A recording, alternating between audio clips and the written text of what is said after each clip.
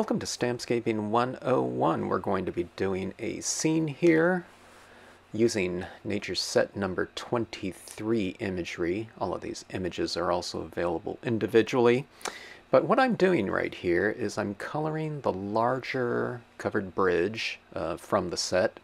And what I did was I inked it up in all black, but I'm going into it now with some browns and some reds in the foliage. Okay, so that's the trees above the bridge and below on the ground cover here. And I'm just doing that with a red pen. And we're going to stamp this piece of white coated silk, which is very similar to a matte cardstock, and you can use any type of paper that you would normally use your colored pencils on, okay? Now I've sped this video up at 2 times the speed just to get through it a little bit faster here, but you can really get the gist of what's going on at this speed here. So not too sped up, but I don't know, just wanted to expedite it a little bit.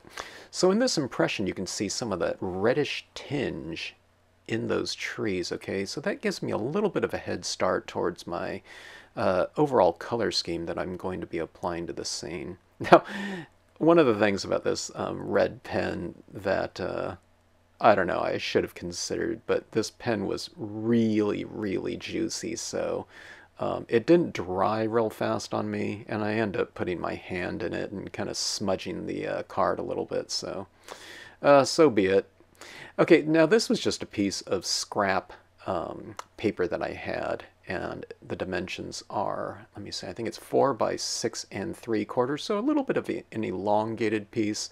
I don't know, I need to work on some kind of unconventional sizes once in a while. For me, it's always been the quarter size page at 4 1/4 by 5 1/2, and I don't know, sometimes the elongated half pages, either the slimline card at 4 1/4 by 11, or just the standard, what is it, 5 1/2 by 8 1/2. But I don't know, I love like unconventional sizes, like the real elongated ones or whatnot. Okay, so we stamped out those leaves with both red tinges on it. I colored a little bit differently, and then I did a couple impressions in orange just for some variation and depth on that overhanging I don't know, grouping of leaves. Okay, now I'm leaving some space below those leaves because I want to do a quote stamp from Scenic Sentiments #1 in there. If I wasn't going to put a quote in there, it would be perfect for something like clouds. You can put a mountain back there, or a smaller hill. You can put birds flying across the sky, whatever you want, and it would look good in there. But I don't know, I'm using a lot more of the quote stamps over this last week or so. I don't know, I kind of go in and out of, I don't know, patterns and whatnot, but I'm really enjoying using these quotes right now. And that one right there is very conducive for this overall look. Autumn of this is the second spring when every leaf becomes a flower, I think it says. Okay, so here's what I'm doing. This is the way that I utilize my different media, okay? With colored pencils, I'm grabbing the colors that are going to be in a range of values going from light to dark in whatever hue I'm working in. Okay, now in this case it's also a range of a color scheme going from yellows to red. So in between there's going to be things like oranges and whatnot. And for my covered bridge, I want it to make it look kind of rustic, and we'll do it in wood. I don't know, there's painted covered bridges for sure, but I wanted to make it kind of a wooden one. So I have a range of values starting with a, you know, like a light tan or something like that, and moving into the medium to darker browns. Now as I started coloring with this, I realized, oh, even though this is kind of not a glossy cardstock, my inks were pretty wet, so here I am heat setting, and then I realized, oh my gosh, that red pen that I colored those leaves with above are really quite wet, and the ink has kind of puddled up. Now normally, I mean, you could just let it set and let it dry for an hour and come back to it, and it should be fine. But heat setting it kind of expedites the process. But there were still kind of little puddles of wet ink in here, but not so wet that it was going to hamper my ability to color this in. But see where I'm coloring some of those trees behind the bridge? There were a couple little wet spots, not sopping wet, but kind of, I don't know, when you take out most of the moisture, so where the ink is kind of like a gel. Now that was kind of spreading around when I was coloring back there. But what I did was I just utilized that, and I kind of spread out that reddish tinge. I mean, it wasn't, like I said, it wasn't super wet, but it kind of blended out a little bit. But see what I'm doing right here, and it's not real visible in this video right here. I mean, even for me up close, I mean, it's just a very light version of that tan that I'm applying. It's kind of more of a base coat layer that I'm applying down there. And it's kind of establishing my lighting scheme in a very, very minimal way, okay? I'm not using something like black and going in here and establishing like hard shadows or anything like that, but it's kind of giving me the gist of both my color scheme and my lighting scheme, okay? Now here's the most important part of anything that you might take from this video in terms of the coloring process, okay? Now, see, as I'm coloring this covered bridge, I'm not applying, or I'm not going to be applying all of my color evenly, okay? Now, what most people's inclination to do on scenes or just, I don't know, stamped artwork in general is to color things uniformly. Now there's places where you can do that, like with outline designs or something like that. You might do an entire field or shape that's been defined by an outline in a very uniform application of color. A lot of times people will put a little bit of a vignette around something just to make it look a little bit more dimensional. But if you want to create something that has depth and more of a three-dimensional space to it, what you do is you color as you normally would, but then leave some areas lighter than others, okay? So in this case, you can see I'm applying some of that brown down on the road, but you can see some of it is lighter than other areas, okay? It's not a harder thing to do. In fact, you're doing less work. Now look at that covered bridge. See, on the side of the bridge, I didn't color it evenly. I've applied some of it down, and I'm leaving some areas lighter than others, okay? And I'm going to follow that general kind of pattern as I move through my darker tones, okay? So I'm going to kind of follow my lighting scheme that I've established with these lighter tones, okay? And you wouldn't think I would use brown in the trees, but just to give the covered bridge and the surrounding area more continuity, you apply that to all the shapes around there, okay? So you bring in what we would call universal colors, common colors, into the different areas. You don't have to do a real strong application of color, but if you put a little bit of a lighter one like that, see that brown in the background, brown on the road, okay, which makes sense because it's a dirt road. But you can also bring it into the leaves up there, but just bring a very light version of it, and that way you'll create a relationship between all of the different areas. Okay, now I don't know if I wouldn't bring brown into the water or something like that, but just about on everything else you can. Okay, now see this with the darker colors, I'm utilizing that for things like shadows, but see that I'm still leaving a little bit of that area on top of the roof light, and I'm still retaining my lighter areas on my road, okay? But see this, I mean, this is a dark brown here, but I'm just showing how I'm utilizing a very light version of it, okay?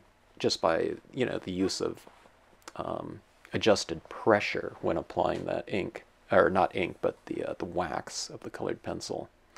Okay, so that was the browns. Now let's move into the leaves here, the deciduous fall colored leaves. And this is yellow, but see how it's a very pale application of yellow? I get a better feel of what my colors are going to be doing as far as influencing the area by applying a very light application of it at first. I can always add more, but it's always better to just kind of build it up slowly. You know, unless you're, you know, a colored pencil practitioner and you're just, you know what I mean?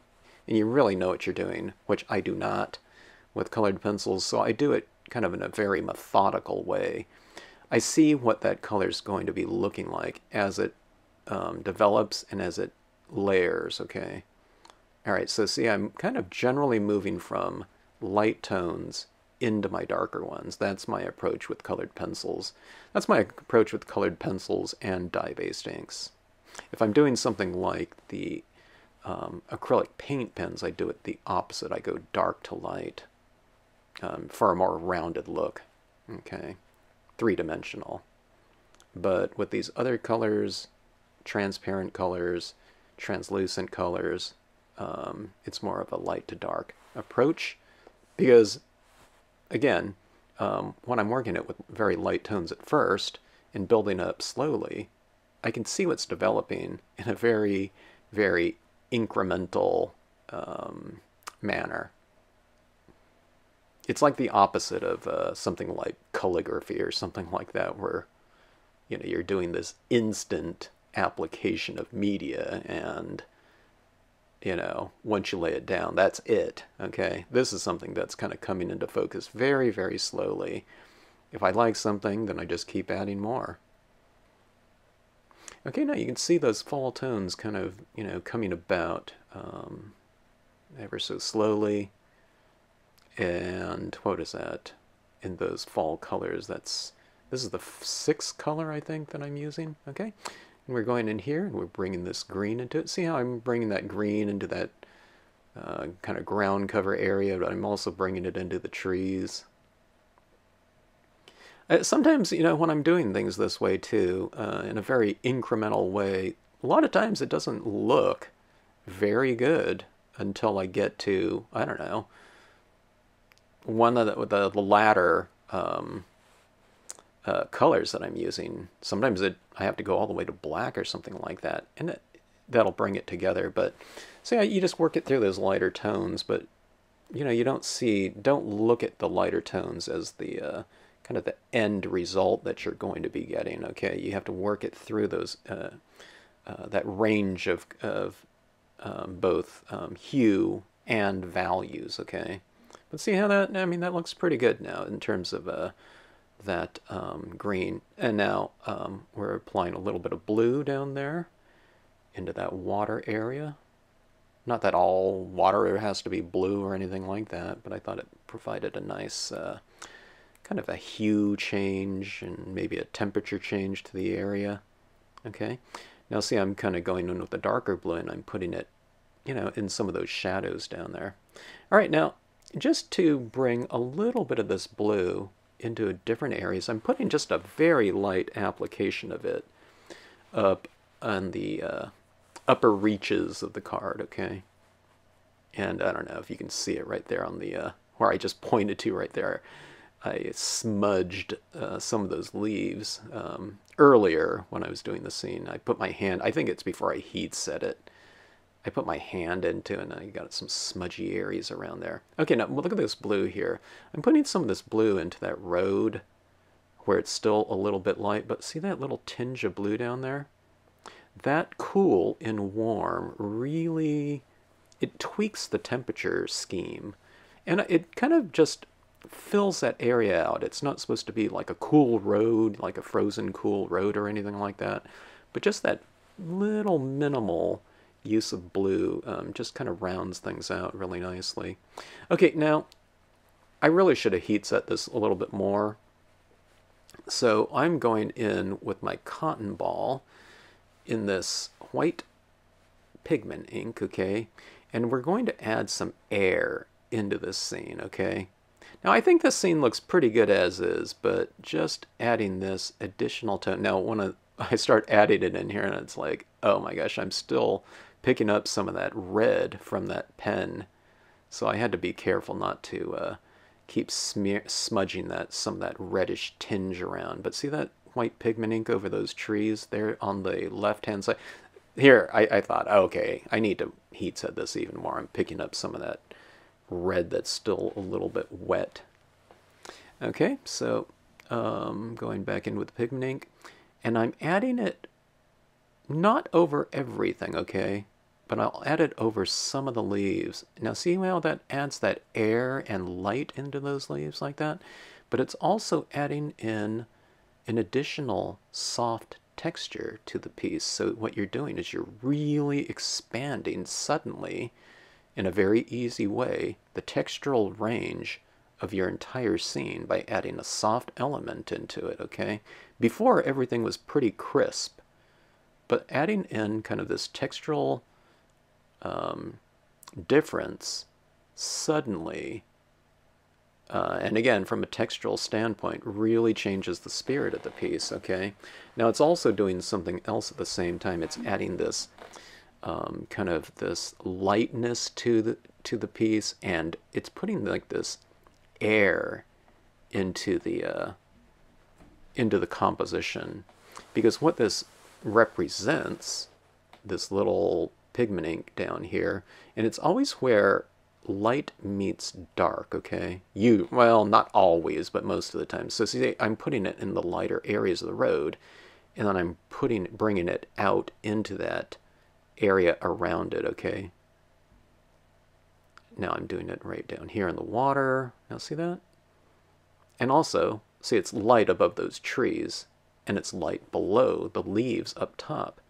So it's always kind of that little area like that. And look at that right there. To me, it hides a lot of my weaknesses in terms of my media application.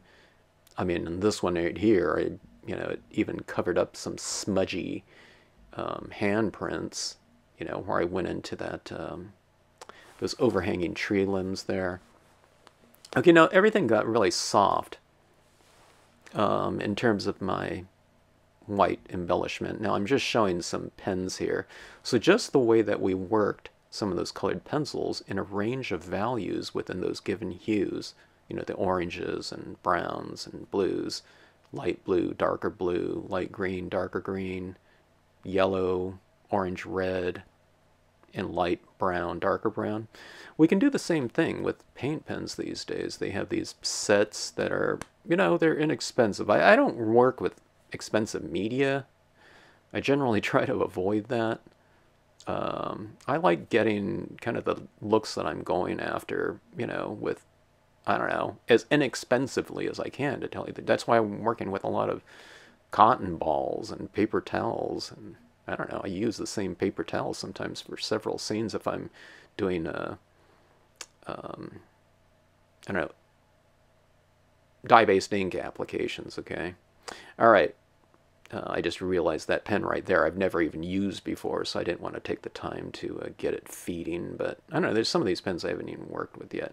Here we're going in with the white. And again, see, now with these pens I worked from a darker tone to a lighter one, so I worked with orange, and now I'm applying white on top of that to give it that kind of sparkly, kind of lighting embellishment. When you're doing it with the white pigment ink, you're giving a very soft lighting embellishment. Now when you're going in with these little dots of white and orange, you're giving it a very crisp lighting embellishment. It's like little sparkles coming off of reflected light coming off of all of the different objects in the scene. You can even put it up here in the leaves. It's not something that stands out, really obviously in a scene like this that isn't very dark. There's not a lot of contrast in between that, between that white and the colors that are already laid down. All right. If you're doing a nighttime scene where it's, I don't know, navy and deep blues or something like that, that white pen can really stand out. So I don't know, maybe you'd use like a light blue for your kind of lighting embellishment or something like that. Okay, now I'm heat setting those acrylic paint pen dots there. because I just applied it. So, all right, now I just pre-applied this blue kind of frame on the back of my, or matte, on the back of my white, just to make this project go faster. And I'm just applying it to this dark glossy cardstock mount, and there's your card. Okay, so I hope you see kind of the benefit of doing that white pigment ink. Don't apply too much. Anytime someone tries it for the first time, they apply way too much pigment ink. So you kind of blot it off before you apply it, and you'll get that nice area application of it for your scenes like this. Okay, thanks so much for watching. Hope you enjoyed it.